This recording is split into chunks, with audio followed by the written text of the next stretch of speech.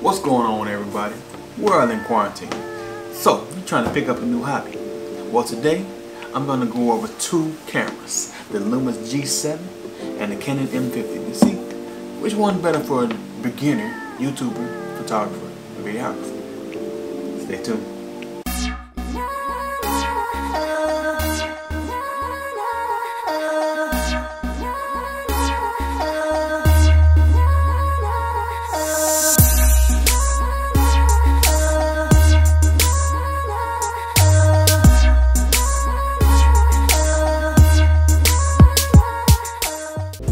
What's up, B-Team? So, if you guys are new here, my name is Bama Boy in Cali.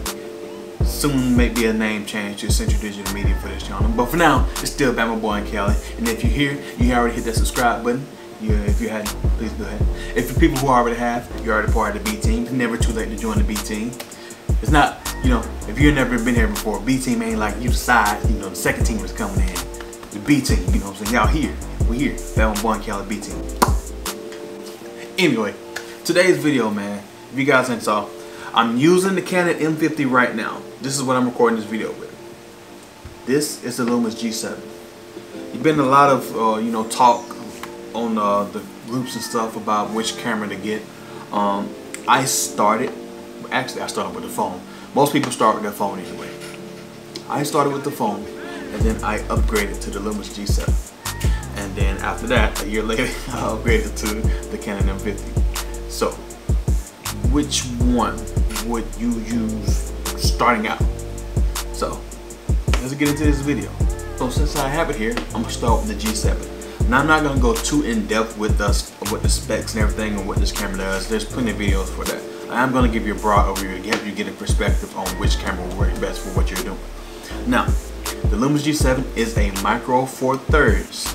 If you don't know anything about sensors, that's basically the smallest sensor out of the DSLR family, mirrorless camera, whatever you want to call it. It's basically the smallest sensor you can get. It is a micro four thirds sensor. It is a mirrorless camera. Mirrorless means, if you've never heard of any of this before, mirrorless DSLRs has a mirror that flops up whenever you snap the button, the shutter button to take a picture. Mirrorless doesn't have that. It's just straight through. Also, it has an OLED viewfinder. Now, this thing is amazing. I absolutely love this. In my opinion, it's better than the Canon M50, but I'll get to that later. It does have a flip out screen, which is very important if you're a vlogger or doing videos like this. I can see myself, and I'm using my the Connect app, which I'll get to that in a second too. It also is fully articulated, so it's a plus. It does support 4K. Cropped like crazy, insane crop 4K. The grip on this one is amazing. So if you're running gun, that's amazing. You can actually take it off the strap. If you can still hold it, that's pretty good. That's a pro in this with this camera. It does have a 4K burst photo option where you can just take a 4K video for a few seconds and take frames from that 4K photo. I'm noticing some with this app too. It just shut off on me. Whenever the screen cuts off on my iPad, the app cuts off. I had an issue with my the wing challenge that I did on my channel because of that. Now I know what happened. But anyway, so it does have the 4K burst option, so you want to take photos like that, you can. I'm just going. I got my little notes here. You know what I mean? You want to get it kind of the techie part. It's a 16 megapixel sensor, which isn't the greatest, but it does take good pictures. As you see, I have some samples here overlaid.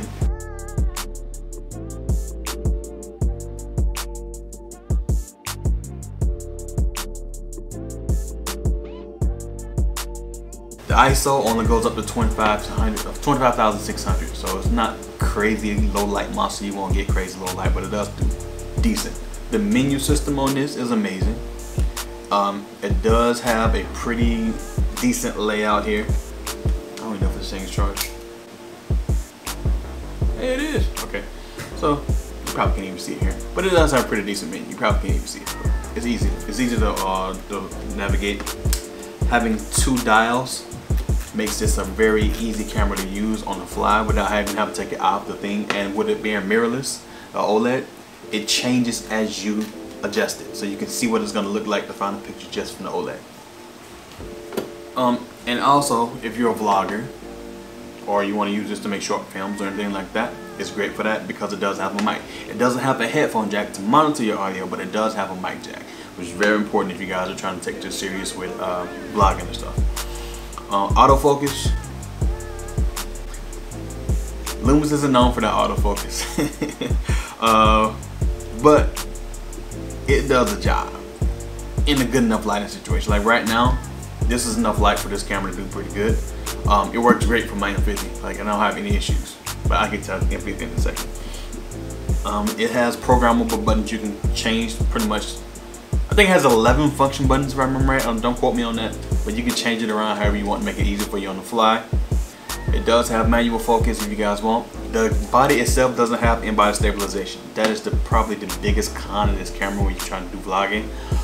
But the lenses that you can buy aftermarket from this manufacturer and other people like Sigma, that does have in-body stabilization inside the lens. So that helps you out if you want to try to get some kind of stability if you don't have any type of gimbal or anything like that. It does have a few burst options for photos. I don't remember how many it is. So I don't know. There's tech guys to tell you all that stuff. This is a real life comparison of how this camera is for beginners compared to this camera. I got this camera starting out in my very first picture. It's amazing. It's the first time I ever saw a picture like that. We're all in the quarantine right now, so there's no school. So forgive the little noise that you hear back here. Anyway, it does have a hot shoe. You guys can do it. It does have a connection here, not a cold shoe. Battery, memory card, typical for this price range, is in the bottom. One memory card slot. 4K on this is usable. Like I said, it doesn't have any in-body stabilization, and the crop is crazy, which is kind of good for if you kind of have a distance between you and the person, but up close, it's almost useless. At least with the kit lens. I only have 4 lenses for this camera. This is the only one that's native to the lens. The other ones are aftermarket and they're made. I even got a Canon lens for this thing, so it's Micro Four Thirds is good for the ability to, adapt other lenses to the system. You can't go down, but you can go up. Well, you don't want to go down, but you can go up. Pros of this camera is great for beginners. It's a great on-the-fly camera. It's really lightweight. I don't want to throw my camera too much, but it's really lightweight, really easy to use. You kind of get addicted to it when you first get it, because especially if it's your first camera, it's a great way to get into photography and videography. The photos aren't the best. It's a 16 megapixel camera, but it does get the job done.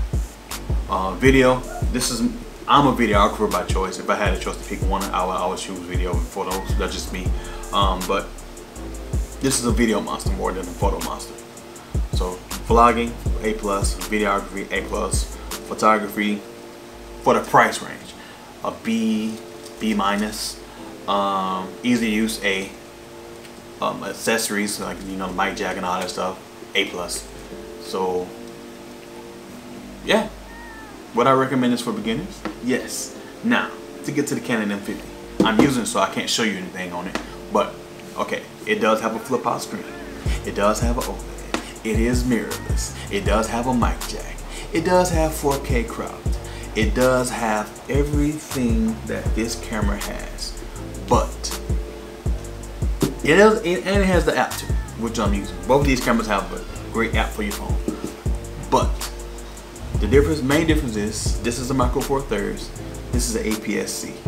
Now, if you're on a budget, you can't go straight to top of the range full frame cameras. APS-C is the next best thing. Better low light, better photography, better sensor, better autofocus. The autofocus on this camera eats this camera's autofocus for breakfast. That phase auto detection stuff is the best. This one is amazing. I hardly have any problems with it with autofocus. It's even lighter, surprisingly, than this. So vloggers, yes, it's a shoe-in that this is the thing to do. Your street photography is a very small footprint. Like the camera's literally like this big. So you don't have to worry about people being all like, oh, he's taking a picture of me. Some people, but not too crazy. Like I said, it does have a mic jack. Everything that you need to get off the ground. Takes better photos, better 4K quality. Even though it doesn't have stabilization, it does have digital in-body stabilization in the camera. So that alone, and the fact that it has better autofocus. What was the point of that? You know, kids do weird stuff. I was totally random, Brendan. Anyway, but the autofocus and in-body stabilization makes this a shoe-in. Which camera would I choose? M50 any day. This is a great, don't get me wrong, this is a great starter camera, like I said. But if you're trying to get into this as more than just a vlogger and a videographer, and a vlogger, and you want to do videos and photos outside of YouTube, the M50 it's an easy choice. There's no comparison. And the crazy thing is the price range. They're similar in price range. Right now you can get this with a kit with it, like with a memory card and all that stuff, about $500 to $600. And those ones are actually just online right now. They're having a sale where you can get like a bag, extra battery, a lens, everything come with it for like $549. I got it for $520 with the audio mic, a case, and the camera and the lens. So I mean, these prices are insane. They're similar. You just gotta pick which one better suits you. Save an extra $40–50, get the M50. It's an easy choice, easy choice. But if you're strapped and you don't feel like you don't want to get into the Canon system, which, well, when you way more lenses, another option for this thing you can do. It's Canon. Everybody knows Canon colors. You know what I'm saying? So easy choice, A or B. B, because you will outgrow this camera. That's probably the biggest complaint that I have, is that after a certain point you feel like you've, I ain't gonna say mastered it, but you've done everything you can do with this camera after a year or so, to be honest with you. Maybe that's just me. But yeah, that's pretty much gonna wrap up this video. Hope you guys enjoyed it. So this video a little bit longer than I want it to be, but I just want to make sure that you guys understand that I'm going to choose the M50 or any over the G7. And I'm going to post this video on a couple other group pages that I have here too, so hopefully they get to this video and watch it so they can decide too for their own. But yeah, stay tuned because I got some more videos coming for you guys. Yeah, stay safe, wear your mask, wash your hands, spray sanitizer, wipe down everything. And listen, when the quarantine is over, when the stay home order is over, don't go out immediately because people are still getting sick. You're gonna go out to the club the same night that they lift a ban, you're gonna get sick, and then they're gonna start it all over again. Be smart, stay home for a little bit longer, alright? You can go out and have fun, but just don't be in a big group of people immediately. Don't make any sense. But yeah, I'll some rant for another day. Hope you guys enjoyed this, man. If you haven't, be sure to like and subscribe to this video and join the B team. Hit the notification bell, and I'll catch you guys in the next video. Till next time, peace. Oh, stay legendary. Peace. I gotta remember to do my outros. Why do I always forget how to do my own outro? It's my outro. Hey, you interrupted my video, you know that, right?